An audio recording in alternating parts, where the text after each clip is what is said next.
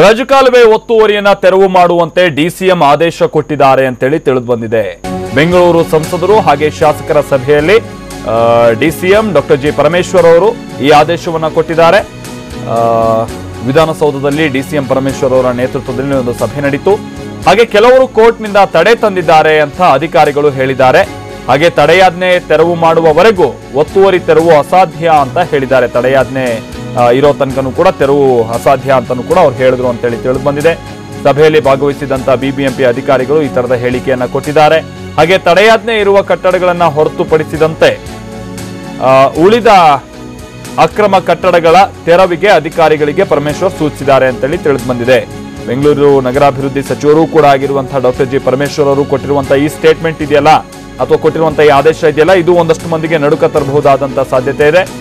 ಯಾಕಂತಾದ್ರೆ ಈಗ ಆಲ್ರೆಡಿ ಒಂದು ಸಂದರ್ಭದಲ್ಲಿ ನಾವು ಗಮನಿಸಿದ್ವಿ, ಸಾರಕ್ಕಿ, ಪುಟ್ಟೇನಹಳ್ಳಿ ಸೇರಿದಂತೆ ಬೇರೆ ಬೇರೆ ಭಾಗಗಳಲ್ಲಿ ಒತ್ತುವರಿ ತೆರವು ಮಾಡುವಂತ ಸಂದರ್ಭದಲ್ಲಿ ಏನೆಲ್ಲ ಗಲಾಟೆಗಳಾದವು ಅನ್ನುವಂಥದ್ದು, ಆನಂತರ ಏನೆಲ್ಲ ಹೈಡ್ರಾಮಾಗಳಾದವು, ಕಾನೂನಾತ್ಮಕವಂತ ಹೋರಾಟಗಳಿಗೆ ಯಾವ ರೀತಿಯಾಗಿ ಜನ ಮುಂದಾದ್ರು ಅಂತ ಈಗ ಮತ್ತೆ ತೆರವು ಕಾರ್ಯಾಚರಣೆಗೆ ಸೂಚನೆಯನ್ನ ಕೊಟ್ಟಿದ್ದಾರೆ. ಆದ್ರೆ ಈ ಬಾರಿ ತೆರವು ಕಾರ್ಯಾಚರಣೆಗೆ ಸೂಚನೆ ಕೊಟ್ಟಿರೋದು ಈ ರಾಜಕಾಲುವೆ ಅಕ್ಕಪಕ್ಕದಲ್ಲಿರುವಂತ ಕಟ್ಟಡಕ್ಕೆ ಅಕ್ರಮವಾದಂತಹ ಕಟ್ಟಡಗಳು, ಅಂದ್ರೆ ಈ ಬಫರ್ ಝೋನ್ ಅನ್ನುವಂಥದ್ದು ಏನಿರುತ್ತೆ, ರಾಜಕಾಲುವೆಯಿಂದ ಇಂತಿಷ್ಟು ಜಾಗವನ್ನು ಹೊರತುಪಡಿಸಿ ಕಟ್ಟಡವನ್ನ ಕಟ್ಟಬೇಕು ಅಂತಿರುತ್ತೆ. ಆದ್ರೆ ಆ ಜಾಗವನ್ನ ಬಿಡದೆ ಇವರು ಏನಾದ್ರು ಕಟ್ಟಡವನ್ನ ಕಟ್ಟಿದ್ರೆ ಏನಾಗುತ್ತೆ, ಈ ತರ ತೆರವು ಕಾರ್ಯಕ್ಕೆ ಮುಂದಾಗಬೇಕಾಗುತ್ತೆ. ಆದ್ರೆ ಈಗ ಆಲ್ರೆಡಿ ಕೆಲವರು ಕೋರ್ಟ್ನಿಂದ ಸ್ಟೇ ಆರ್ಡರ್ ಎಲ್ಲ ತಂದಿದ್ದಾರೆ. ಅದನ್ನು ಹೊರತುಪಡಿಸಿ ಉಳಿದಂತ ಕಟ್ಟಡಗಳನ್ನ ತೆರವು ಮಾಡಿ ಅಂತೇಳಿ ಈಗ ಖುದ್ದು ಸೂಚನೆಯನ್ನ ಕೊಟ್ಟಿದ್ದಾರೆ. ಬೆಂಗಳೂರು ನಗರಾಭಿವೃದ್ಧಿ ಸಚಿವರು ಕೂಡ ಆಗಿರುವಂತ ಡಾಕ್ಟರ್ ಜಿ ಪರಮೇಶ್ವರ್ ಅವರು, ಉಪಮುಖ್ಯಮಂತ್ರಿಗಳು. ಈ ಕಾರಣಕ್ಕಾಗಿ ಬಹುಶಃ ಮತ್ತೆ ತೆರವು ಕಾರ್ಯಾಚರಣೆ ಆರಂಭ ಆಗಬಹುದಂತ ಸಾಧ್ಯತೆ ಇದೆ.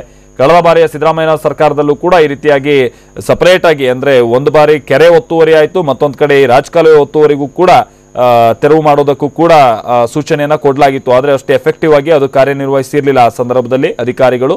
ಈಗ ನೋಡ್ಬೇಕು ಕರೆಕ್ಟ್ ಆಗಿ ಸರಿಯಾದಂತ ನಿಟ್ಟಿನಲ್ಲಿ ಕಾರ್ಯನಿರ್ವಹಿಸ್ತಾರ ಏನು ಬೆಂಗಳೂರು ನಗರಾಭಿವೃದ್ಧಿ ಸಚಿವರು ಆಗಿರುವಂತಹ ಪರಮೇಶ್ವರ್ ಅವರು ಕೊಟ್ಟಿರುವಂತಹ ಸೂಚನೆಯಿಂದ ಅಂತ ಈ ಬಾರಿ ಗಮನಿಸಬೇಕಿದೆ.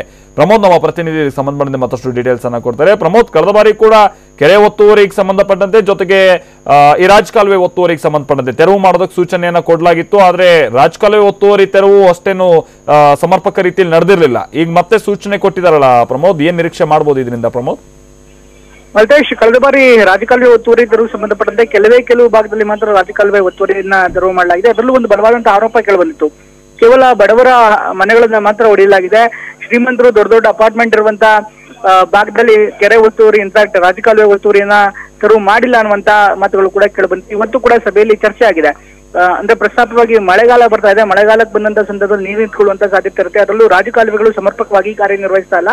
ಹಾಗಾಗಿ ಒತ್ತುವರಿ ಆಗಿದೆ ಎಂಬಂತ ಮಾತುಗಳು ಕೂಡ ಕೇಳಬಂದಂತಹ ಹಿನ್ನೆಲೆಯಲ್ಲಿ ಹಾಗಾಗಿ ರಾಜಕಾಲುವೆ ಒತ್ತುವರಿ ತೆರವಿಗೆ ಡಿಸಿಎಂ ಪರಮೇಶ್ವರ್ ಸೂಚನೆ ನೀಡಿದ್ರು. ಆದ್ರೆ ಕೆಲವೊಂದು ಭಾಗದಲ್ಲಿ ಈಗಾಗಲೇ ಕಟ್ಟಡದ ಮಾಲೀಕರು ತಡೆ ಇದ್ದಾರೆ. ಹೀಗಾಗಿ ಕಟ್ಟಡ ತೆರವುಗಳನ್ನ ಮಾಡೋದಕ್ಕೆ ಸಾಧ್ಯ ಇಲ್ಲ ಅನ್ನುವಂತ ಮಾತುಗಳನ್ನ ಅಧಿಕಾರಿಗಳಿದ್ರು. ಈ ಸಂದರ್ಭದಲ್ಲಿ ಅಂತ ಕಟ್ಟಡಗಳನ್ನ ಬಿಟ್ಟು, ಅಂದ್ರೆ ತಡೆಯಾಜ್ಞೆ ತಂದಿರುವಂತಹ ಕಟ್ಟಡಗಳನ್ನ ಹೊರತುಪಡಿಸಿ ಇನ್ನುಳಿದ ಅಕ್ರಮ ಕಟ್ಟಡಗಳನ್ನ ತೆರವುಗೊಳಿಸೋದಕ್ಕೆ ಸೂಚನೆಯನ್ನ ಕೊಟ್ಟಿದ್ದಾರೆ. ಹೀಗಾಗಿ ಮುಂದಿನ ಹಂತದಲ್ಲಿ ಇದನ್ನ ಪಾಲಿಕೆ ಅಧಿಕಾರಿಗಳು ಯಾವ ರೀತಿ ಕಾರ್ಯನಿರ್ವಹಿಸ್ತಾರೆ, ಯಾವ ರೀತಿ ತೆರವನ್ನ ಮಾಡ್ತಾರೆ ಅನ್ನೋದು ಕೂಡ ದೊಡ್ಡ ಪ್ರಶ್ನೆ. ಯಾಕಂದ್ರೆ ಹಿಂದೆ ಕೂಡ ಸೂಚನೆಗಳು ಸಿಕ್ಕಿತ್ತು. ಆದ್ರೆ ಪದೇ ಪದೇ ಕಾಲ ಇನ್ನಷ್ಟು ಹೆಚ್ಚಿನ ಸಮಯನ ತೆಗೆದುಕೊಳ್ಳುವಂತದ್ದು ಇರ್ಬೋದು, ಅಥವಾ ಬೇರೆ ರೀತಿಯ ನೆಪಗಳನ್ನ ಒಡ್ಡಿ ಪದೇ ಪದೇ ಕಾರಣಗಳನ್ನು ನೀಡಿ ತರ ಒತ್ತುವರಿ ತೆರವನ್ನ ಮಾಡೋದು ವಿಳಂಬವಾಗಿತ್ತು. ಇನ್ನು ಕೂಡ ಮಾಡಿಲ್ಲ. ಹೀಗಾಗಿ ಈಗಲಾದ್ರೂ ಪಾಲಿಕೆ ಅಧಿಕಾರಿಗಳು ಅದನ್ನ ಸಮರ್ಥವಾಗಿ ಕಾರ್ಯನಿರ್ವಹಿಸ್ತಾರೆ ಅನ್ನೋದು ಕೂಡ ಒಂದು ದೊಡ್ಡ ಪ್ರಶ್ನೆ. ಮಾಲ್ತೇಶ್, ಹೌದು. ಧನ್ಯವಾದ ಪ್ರಮೋದ್.